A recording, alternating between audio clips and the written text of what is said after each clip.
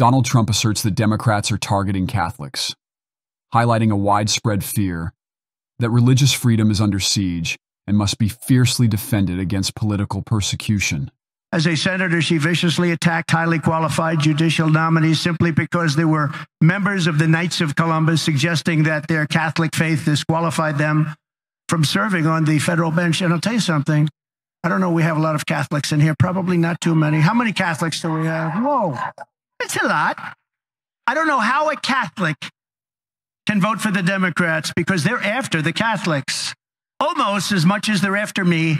I would say I top you, I'm proud to admit. But they're really after the Catholics.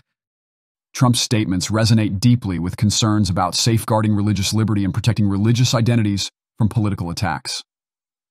Many perceive the Democratic Party as antagonistic toward religious values, and Trump's words echo a sentiment that believers, particularly Catholics, are being persecuted for their faith. This underscores the crucial need for unwavering loyalty to religious communities and the urgent necessity to shield religious freedom from political threats.